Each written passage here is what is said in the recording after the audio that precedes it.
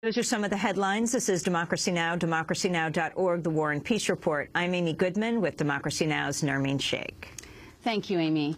And welcome to our listeners and viewers around the country and around the world. Advocates for labor, women's and immigration rights are celebrating a number of key victories in Tuesday's state elections. In Ohio, voters defeated legislation that would ratify Republican Governor John Kasich's controversial limits to the collective bargaining rights of state employees. The issue was placed on the ballot after Kasich's law was passed this spring, when a group that was created as a result gathered 1.3 million signatures to oppose the measure. The law was repealed by an overwhelming 61% of voters. Also in Ohio, a constitutional amendment barring an individual mandate to buy health insurance easily passed. It was widely seen as a statewide referendum on the federal health care law. Meanwhile, in Arizona, the architect of the state's controversial anti-immigration law has lost a major recall election. State Senator Russell Pierce was challenged by fellow Republican Jerry Lewis. Pierce wrote Senate Bill 1070, which requires police to investigate the immigration status of people they've lawfully detained. Pierce is the first Arizona legislator ever to lose a recall election. He'll be required to step down immediately. And in Philadelphia, there's a new sheriff in town, but it's not the longtime anti-poverty activist who ran for the so-called People's Sheriff, Sherry Honkala, a member of the Green Party. She lost to Democrat Jewel Williams. Honkala had run on a platform promising to oppose foreclosures and refuse to evict people out of their homes. Meanwhile, Democrats claimed victories in a number of races Tuesday. In Kentucky, which voted for John McCain in 2008 and Rand Paul in 2010, Democratic Governor Steve Beshear was re-elected by a 21-point margin. In New Jersey, voters expanded Democratic control of the legislative chamber. A couple of states have lightning rod questions on the ballot this year. In Mississippi, voters cast ballots on a far-reaching and stringent anti-abortion initiative known as the Personhood Amendment.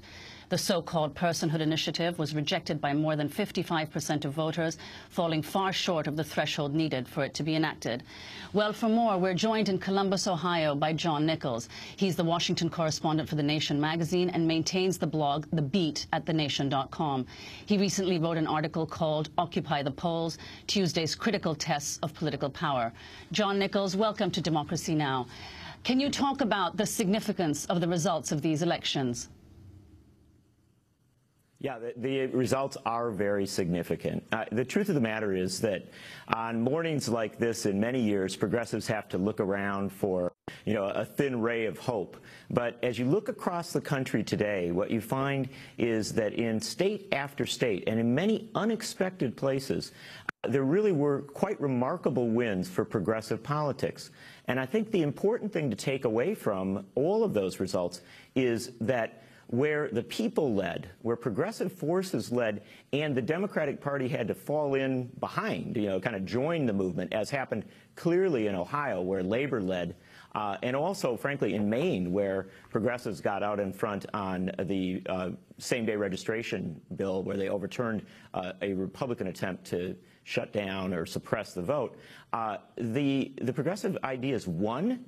And also, they won big. The Ohio result, it was almost a 2-to-1 victory for a clear pro-labor stand. Similarly, in Maine, an overwhelming victory. And then take a look at this Mississippi result. To have a 58-to-42 victory for women's rights in a state where many leading Democrats actually took the wrong stand. They sided with the Republicans against women's rights. That's a powerful lesson that grassroots activists, that the people themselves are a lot more progressive than the politicians. And it ought to be something, one would hope, that people right up to the White House would take note of. John, you're in Columbus, Ohio. You're generally in Wisconsin. Talk more about how people organized and what this means for the conservative Republican governor, John Kasich, who used to be a congressman, then he was a commentator on Fox News for a long time. What this bill that was defeated means, and then what this means for Wisconsin and the country. Well, you put the two pieces together very, very well. Amy, you and I were in the state capitol in Wisconsin back in February when we saw tens of thousands of people out in the streets, hundreds of thousands on some days. That wasn't just in Madison, Wisconsin, though. It was also in Lansing, Michigan, in Columbus, Ohio, and in other states where new Republican governors set out not only to take away collective bargaining rights from public employees, and that's what both the Wisconsin and the Ohio law did, but also to undermine public sector unions for the purely political purpose of making them dysfunctional at election time in 2012 and beyond. This was a very coordinated effort by conservative forces, many of them aligned with the American Legislative Exchange Council, a kind of shadowy group that brings together corporate interests and conservative legislators. So they really pushed this initiative through in a number of states. In Wisconsin, you saw some pushback over the summer with recalls of Republican state senators. But in Ohio, they have a wonderful law. I think it's one of the best laws in the country. It allows the people to veto legislation that is passed by their legislature and signed by their governor. And so Ohioans went out last spring and they collected 1.3 million signatures. They only needed about 300,000, so an incredible number of signatures collected, turned them in and forced what is referred to as a veto referendum. And that's what they took to the polls. Now, the really important thing to take away from this is that from the start, labor and progressive forces were out in front. There were many political consultants, political insiders who said, oh, don't pick this fight. You'll note that President Obama and the Washington Democrats stayed clear of this battle in Ohio. But in Ohio, on the ground, this grassroots movement, which put literally thousands and thousands of people, tens of thousands yesterday, at the doors, turned back a national conservative agenda. That's a big deal. And now, in a week from yesterday, next Tuesday, in Wisconsin, a similar effort will begin.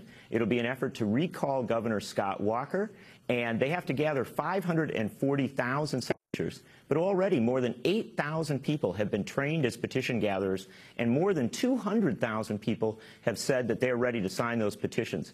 I think what we're starting to see, Amy, across the country is a new kind of grassroots politics that refuses to accept the limits placed on our options by political consultants and political insiders, and says, no, we're going to force referendums, we're going to force recalls when they need to be held.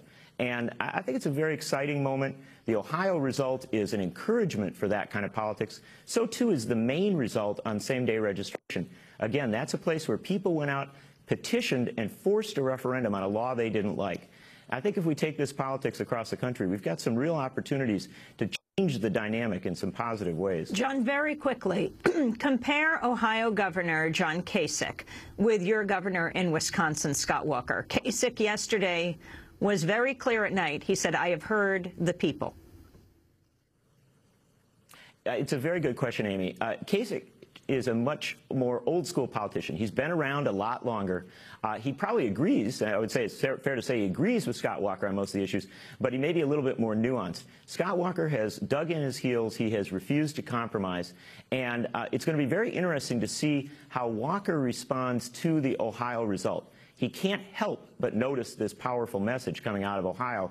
And as somebody who's facing a recall, I suspect you'll see him try to scramble back to the center a little bit. But it's fair to say that Kasich also tried during this campaign to present himself as a more moderate figure, and the voters just didn't buy it. So I suspect that no matter what these Republican governors do, the signal has been sent that they set out to take down labor rights, take down public employees, and frankly, there's a very strong indication from across the country that voters don't like that, and they're willing to push back hard against Republican or Democratic politicians who assault labor rights. John Nichols, we want to thank you for being with us. Washington correspondent for The Nation magazine, maintains the blog The Beat at thenation.com, speaking to us from Columbus, Ohio. This is Democracy Now!, democracynow.org, The Warren